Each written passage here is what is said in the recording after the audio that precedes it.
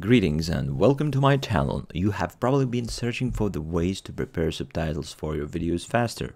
So that's why this video is for.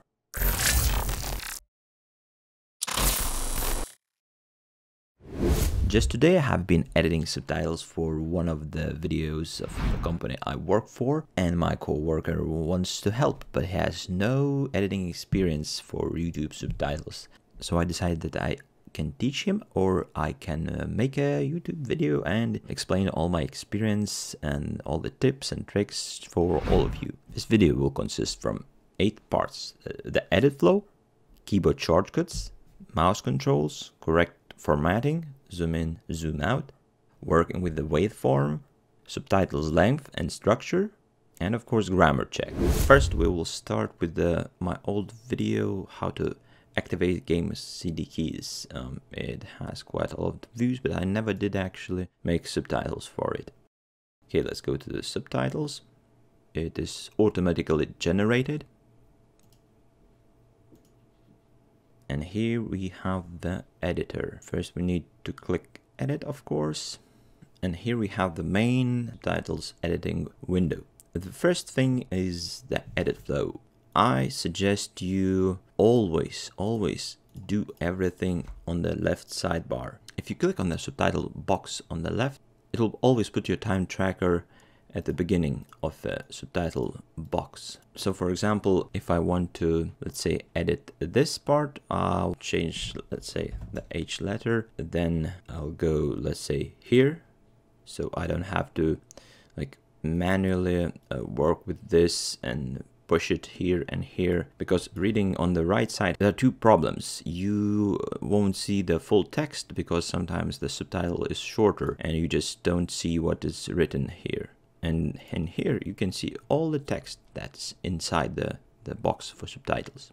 Next, the most important thing is keyboard shortcuts. It's located here in the top.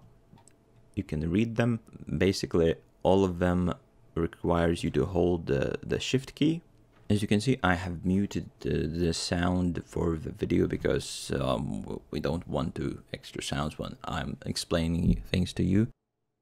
Basically, if you want to track what is on the screen, find the correct location, you of course listen to the voice, and you just start and stop everything while holding Shift plus space. Okay, next, if you want to go back, you keep holding the Shift and you press on the left arrow key or right arrow key to move the playhead for 1 second. Next, let's say I need to edit this. So instead of like clicking with the mouse, you just can start typing immediately, and as you can see on the left, it gets edited. The next cool thing is you can move on the left side between different sections. Just hold Shift and press the down arrow key, or up if you want to go up. Next, a few tricks with the keyboard and text selection. Very often YouTube places the subtitles in the wrong box. So let's say I want to move the CD key, you can, to the next box. So I could select this with my mouse, or there's an alternative. Let's say I'm at the beginning of the box and I'm holding Control, and I can actually move to the next word I want. And you can actually move to the back of all this. Just hold Control, move down, left, down. And once again, you can move between the rows like this. Up, down,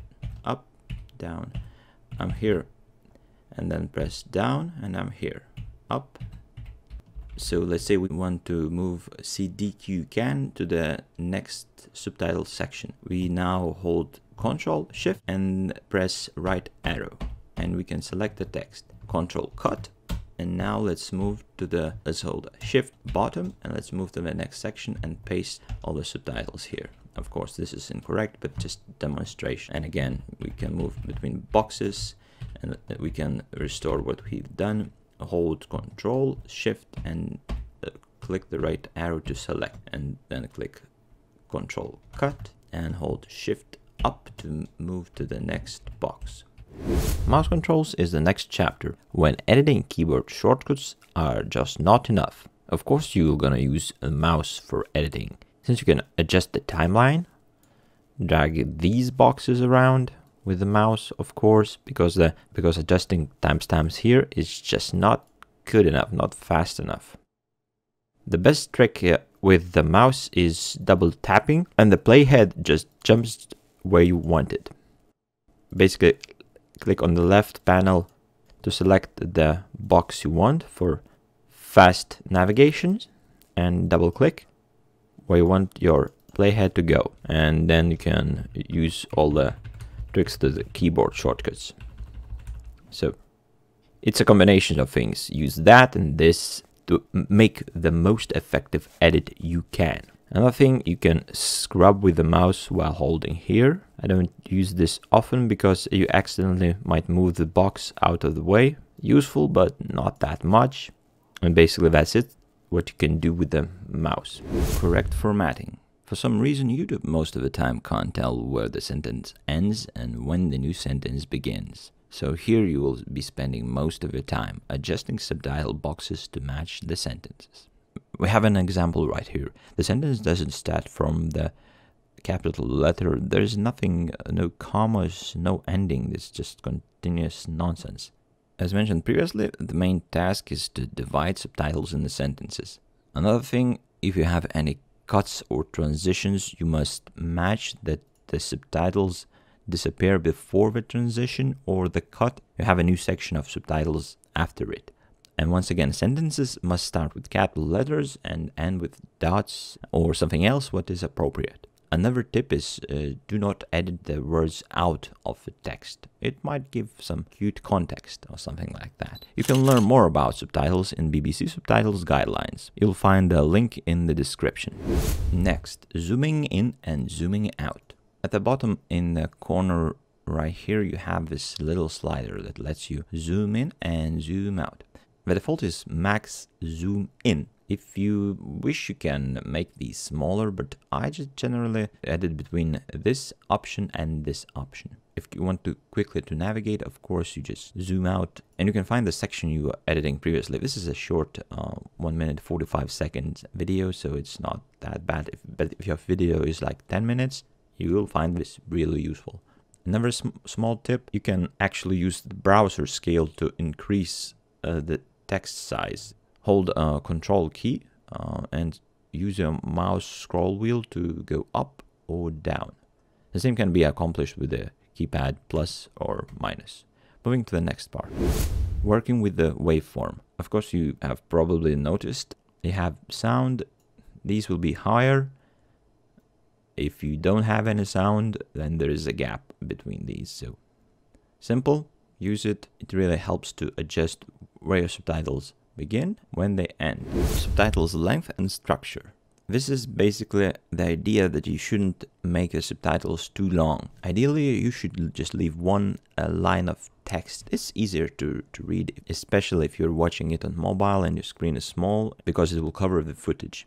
Because you can see that it doesn't look good. Try to leave it as one line, and if you must, do it like 2 lines. Another small trick is you can actually put the words into the next line with Shift plus Enter, and the text will get formatted like this. And always check if there is no extra space at the end of the line. Makes the formatting more clean. So do not leave extra gaps and extra rows. And as previously mentioned, only the spoken text must stay on the screen. Do not leave too much text on the screen all the time. The last tip is using Grammarly to check if there is no mistakes in the text. It simply helps to check if your subtitles do not have any errors, or maybe you need some commas somewhere. While you're typing, you get this dot in the right corner, and if everything is okay, it's green. Sometimes it gives you some extra information you don't need, so it's just an optional thing. I like it, and it helps if I miss something in the text.